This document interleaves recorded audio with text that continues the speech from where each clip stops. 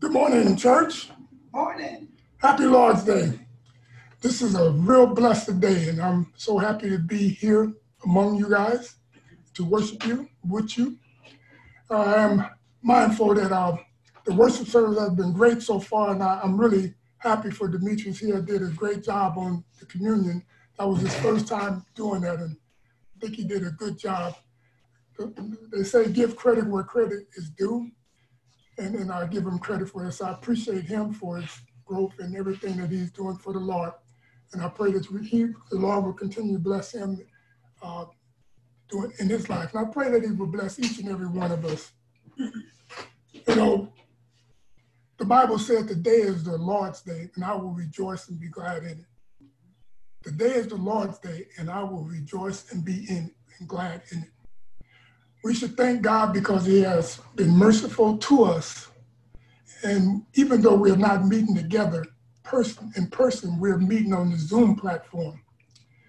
The Bible says in John chapter 23 and in chapter 4, verse 23 and 24, but the hour is coming, and now is, when the true worshipers will worship the Father in spirit and in truth. For the Father is seeking such to worship him.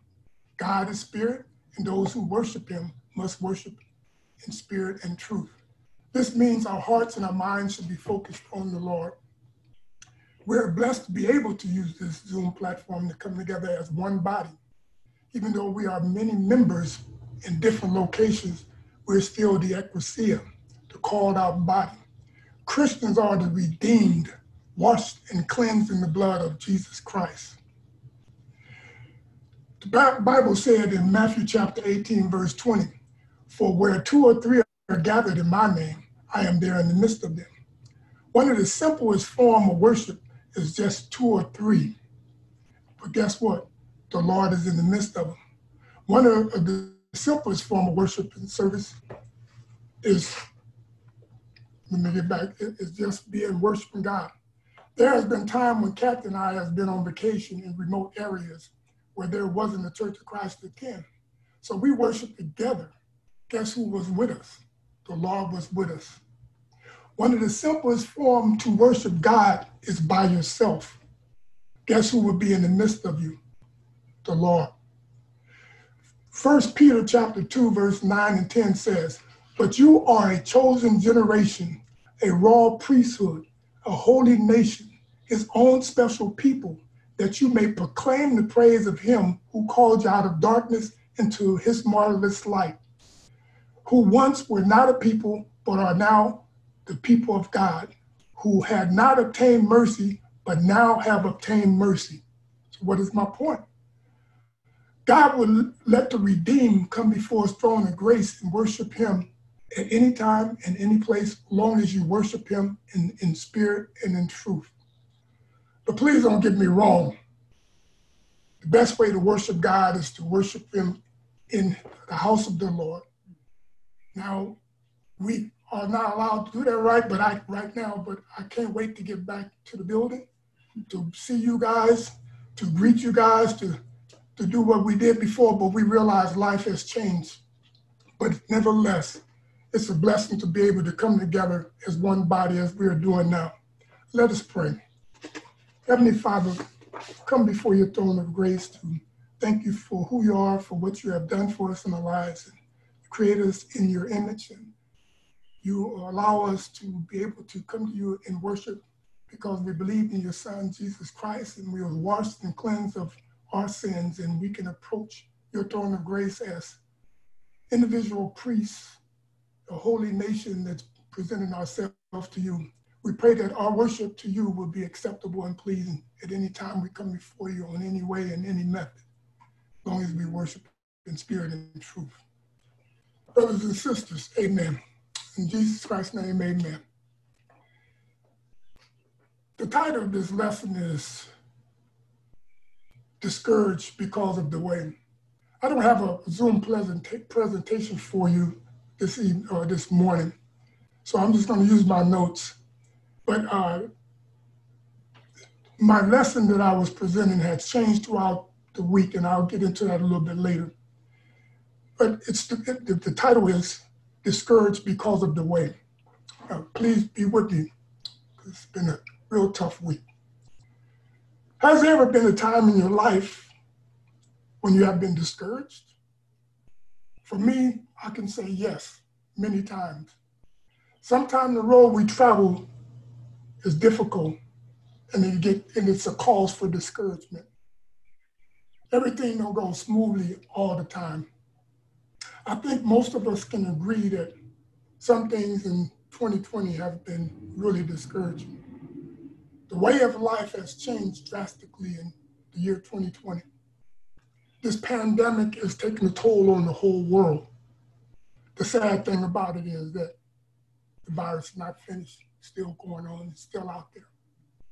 Hundreds of wildfires are burning in California. Many people have lost their homes. Fires are still raging. Some of our members was close to evacuation. As they looked at the fire, they could have been discouraged seeing the fire coming up over the hill in different places. The Gulf of Mexico and the Caribbean had twin hurricanes, some of the biggest ones that's known, that's been documented. Laura, the hurricane that hit Texas and Louisiana and that area, has been one of the largest hurricanes that's documented in 150 years. We just pray for everyone that was affected by that. And we pray that things will be cleaned up and people can come back to a normal part of their lives. I'm not going to say too much about the political environment, but it could get a little discouraging also. 2020 has been a time of uncovering. Things that are being uncovered is discouraging. Hatred, injustice is being uncovered, which is discouraging. Brothers and sisters, I must admit that this week has been pretty tough for me. Some of the things that's been happening on and on and on are getting upsetting and discouraging. I must say, I am angry. Please pray for me. My mind is going through different things that I'm experiencing, and I have to hold on to the Lord's hand to get me through these things. There's an anger that is not sinful. That anger is sin. God get angry at sin. Another anger is angry at unrighteousness. And another anger is at evil. And another anger is at bigotry. Jesus, when he came into the temple and he saw the money exchangers there, he saw the desecration of the house of God, and he saw the commercialism. He was angry. Jesus said, my Father's house is not to be called a house of, my Father's house is to be called a house of prayer, and you have made it a den of thieves. He drove them out. He was angry.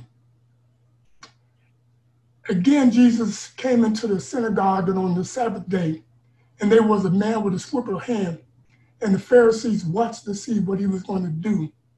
He said to the man with the withered hand, stretch forth. And Jesus looked at the Pharisee and the crowd with anger. Jesus was angry because of the Pharisees through their bigotry and traditions. They would hold back the work of God because of them and because they wanted things to be done their way. And they couldn't see past themselves.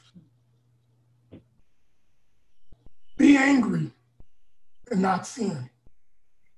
Let not the sun go down on your wrath. Ephesians 4:26 and 27. Don't go to sleep holding grudges. It's apt to destroy you during the evening hours. Stay in God's word. Stay in prayer. Let go and let God. That's what will bring us the peace from all the discouragement that will come in our lives that we face. I've mentioned things don't always go smoothly. The children of Israel faced discouragement and sin, so we don't sin when we get angry. The scripture reading was taken from Numbers chapter 21, verse 4, but I'm going to read 21 through 4. Numbers 21, 4 through 9. We're all familiar with this story. Remember what I had said before.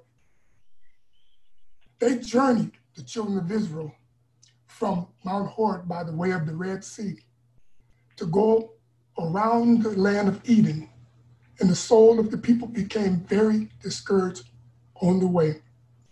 And people spoke against God and against Moses. Why have you brought us up out of Egypt to die in the wilderness? For there is no food and water, and our souls loathes this worthless bread.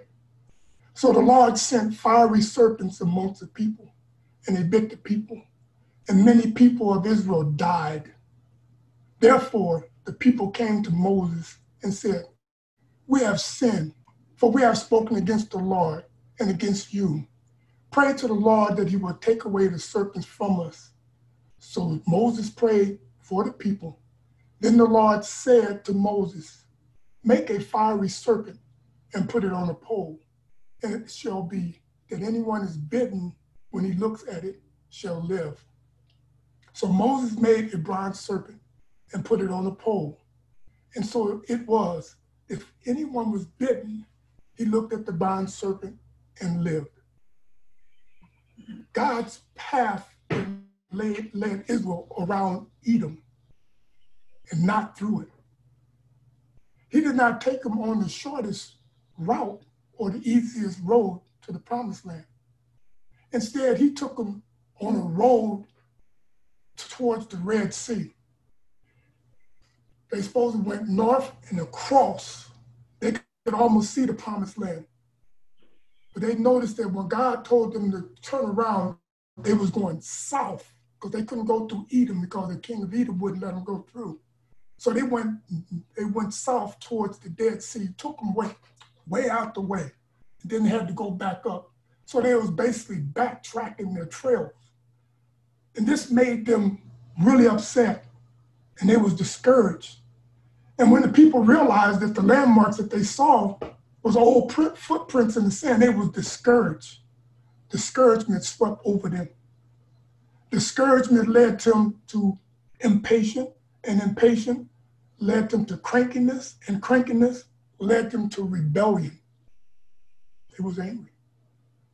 Like their forefathers who died in the wilderness, they began to verbally attack God and Moses.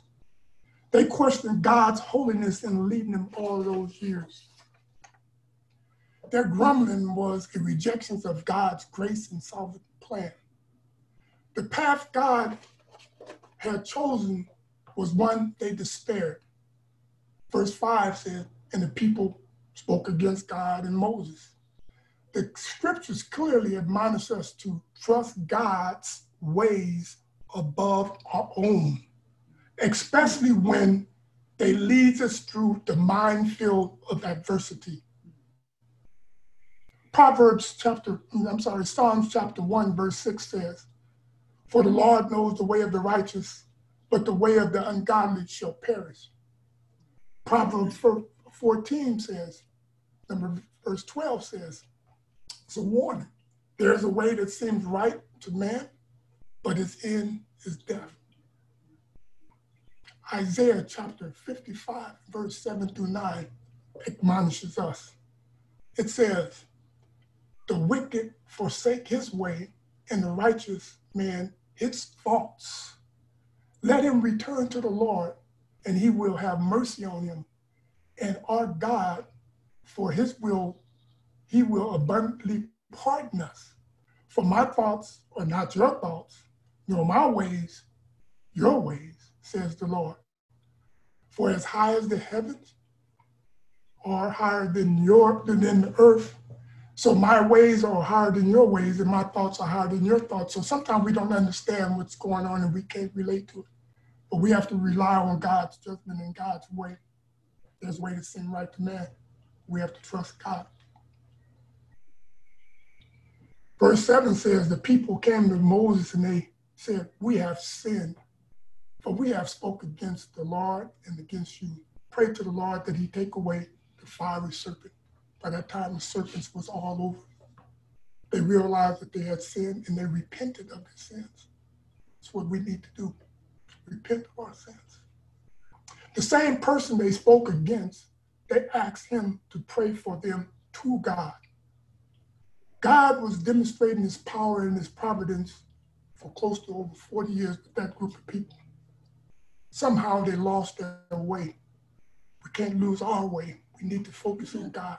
No matter what we go through, focus on the Lord, he will take us. After they confessed their sin, Moses prayed for deliverance of his people. God did not take away the serpents, but God told Moses to make a bronze serpent and fasten it to a pole so that all could see and they would live. Look at a little description of the serpent. The serpent was made out of bronze to represent judgment. The serpent represents evil. Evil and the sting of death of the serpent.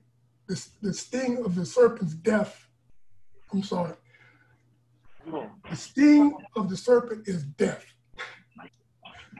The death on the pole is raised up for everyone to see.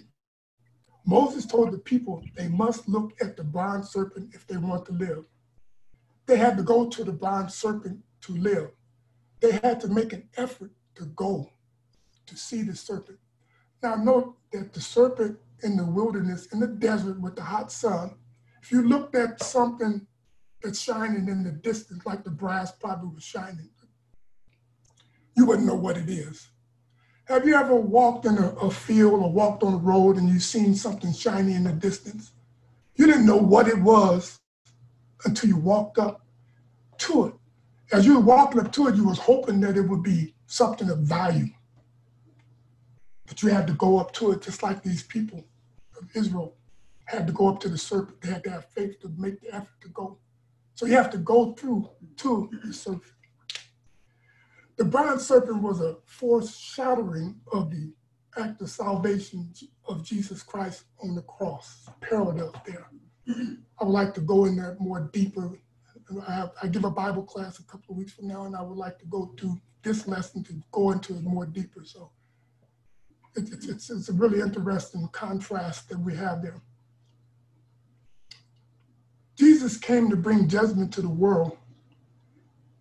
The only way man can live is to look to the one who took upon himself in the likeness of man and was lifted up on the cross to take away the sting of death upon himself. If we look to Jesus Christ, we should live, but we must look to him on his terms. John chapter 3, verse 14 to 5 says, and Jesus said, and Moses lifted up the serpent in the wilderness, even so the Son of Man must be lifted up. Whosoever believe in him shall not perish, but have everlasting life. Jesus said, if I be lifted up from the earth, I'll draw all men to me. John 12:32. Jesus had to be lifted up in order to save humanity, in order to save you and to save me from this corrupt and wicked world and from our sins. Jesus said in Matthew chapter 11, 27 through 30, all things has been delivered to me by my Father, and no one knows the Son except the Father. No one does know the Father except the Son, and the one whom the Son wills to reveal. Jesus knows the Father. The Father knows the Son. In order to know the Father and have a relationship with him, you have to go through Jesus, and Jesus has to reveal you to the Father through the obedience of the gospel, the death, burial, and resurrection of the Son, Jesus Christ. To continue on that verse right there, Jesus says that, come to me, all you who labor and heavy laden, and I will give you rest. He said, take my yoke upon you and learn from me, for I am gentle and lowly in heart, and you shall find rest for your souls. For my yoke is easy and my burdens are light. So we have to make an effort to come to Jesus and learn of him. Just like the children of Israel had to approach that bronze serpent in the desert. Make that effort there to learn. When you learn, you react. Learning is bringing knowledge and information that you need in life. Brothers and sisters, there's sometimes we travel down the road of life that might get a little discouraging.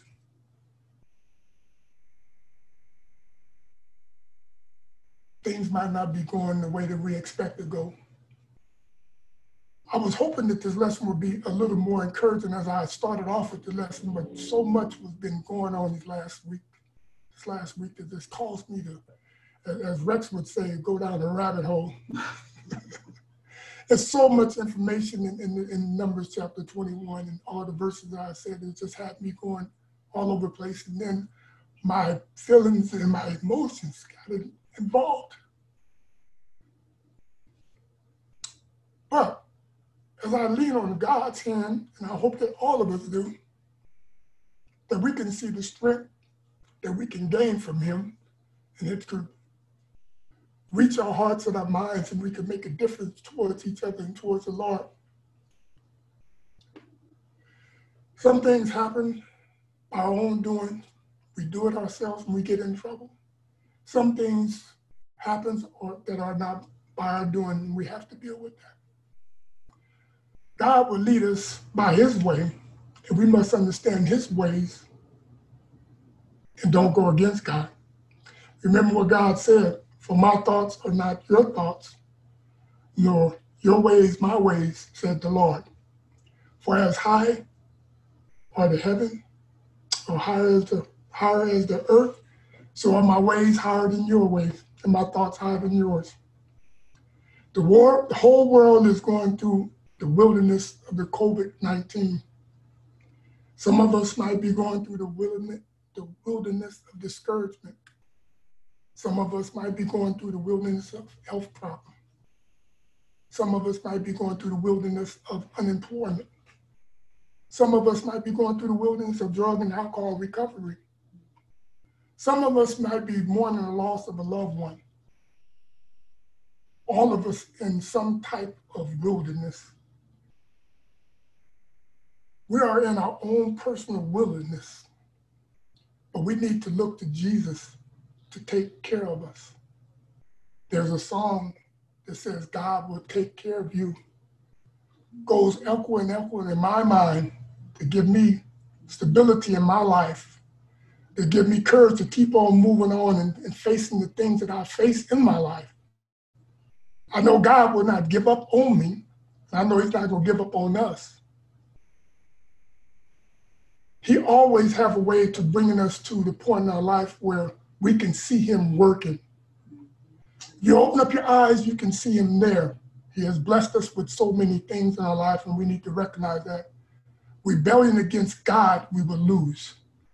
God has blessed us, and he has sent our son, Jesus Christ, into this world to be that yoke that we need to attach ourselves to so we can make through the struggles that we might have in our life. Brothers and sisters, I thank you for your time and your ears. Like I said, I wanted to be more of a positive message, but I hope it was, you got something out of it. But as we go on, we must remember that the Lord is our shepherd. We shall not want.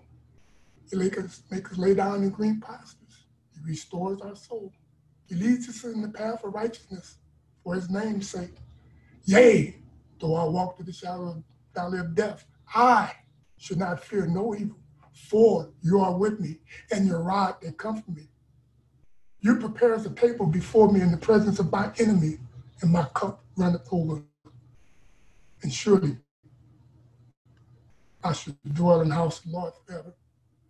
Derrick version of quoting the scripture. But you understand what I'm saying. Psalms 23, and that's what needs to be embedded in our mind. Learn of the Lord, he will take care of us. The invitation is for those, just like Jesus said, to come to him who are weary and heavy laden, and he will give you rest. said, take his yoke upon you and learn from him. So hopefully we have learned something today that calls us to look at Jesus and calls us to realize who he is and how he can get us out of the predicament and out of the mess in our life. The big mess that we have in our life is sin. And Jesus can wash that sin away through baptism. We might be angry. We can wash that anger away, but it still is present when something else comes up. But we can look to Jesus for peace. We can have sweet rest at nighttime and give it to him. If you would like to become a member of the body of Christ, you can be washed and cleansed in water baptism. Thank you for your patience and your understanding. And please pray for me and as I pray for you. Thank you for your ears.